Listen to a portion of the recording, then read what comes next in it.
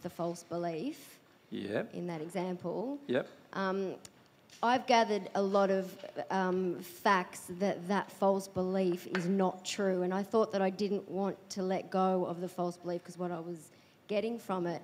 But I've realised that the false belief is if that belief disappears, you said blank slate, I feel desolate annihilation. Yeah. And I don't know. And I think it's fantastic. I don't. But Laura doesn't. Laura doesn't, though. I can't get experience of what it would be like without the belief because I've had the belief since I was born.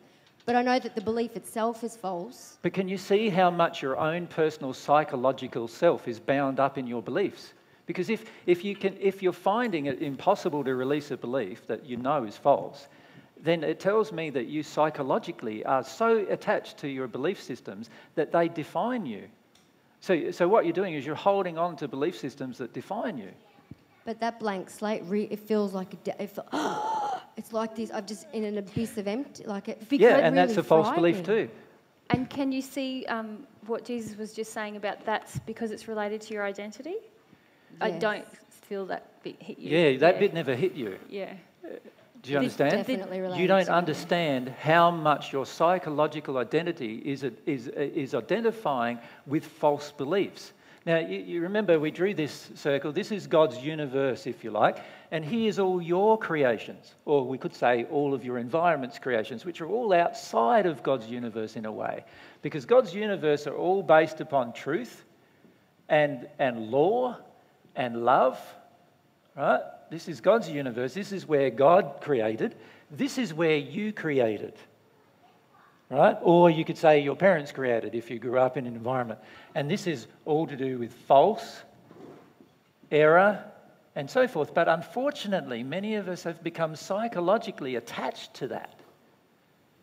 We've become so attached to that we think giving that up is a major drama. Well, I was saying, I feel like every ounce of my will has been invested in this false belief, wanting it to be real. I agree. That to let it go, I don't know where else I'd be. Well, see, if you had faith, you would let it go unhesitatingly.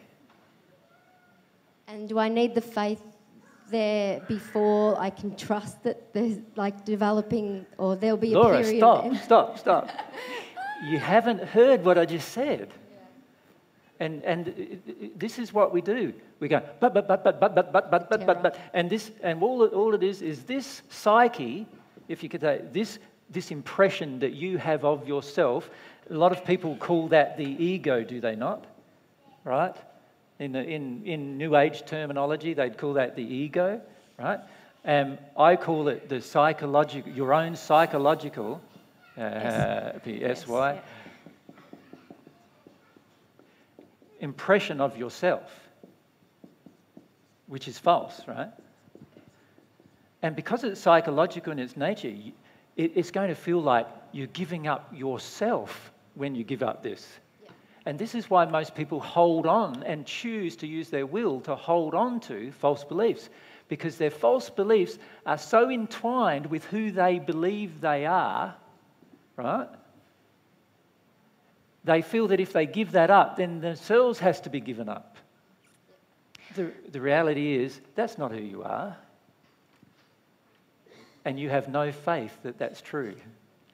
Who you are belongs in this area, in God's universe, how God designed you to be. That's who you really are. And you don't have any faith in that at all. Because if you had faith in that, you'd willingly give that up instead of fight for it. And I feel this, the reason we struggle with this a lot, even when we hear the truth, is because of this rebellion feeling that we have and the anger about feeling uncertainty, feeling psychological distress. Or even feeling like we're being totally psychologically destroyed. Yeah. It in the end involves almost a destruction, not of ourselves, but of who we imagine ourselves to be. This self-concept that we want to hold on to, that's error-based. Yeah, that's exactly right, where I'm at. Does that make sense? And many of us are going to have to go through this destruction because most of ourselves that we currently see as really, really good is completely out of harmony with all of God's universal laws and truth about love and faith and humility and all these other qualities. And Laurie said about, well, what about how do I have the faith to do the thing? And again, I feel it's about experimenting and having experience. That's the only way your faith will grow.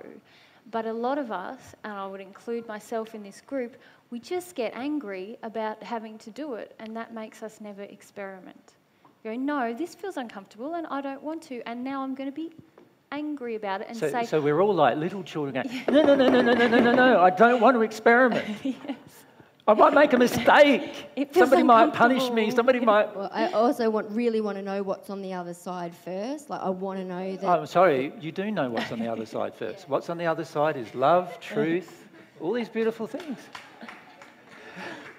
That's what's on the other side. You've been told what's on the other side. You just do not have faith in it. Right? That's the problem. And faith in it won't come until some of this is willing to go.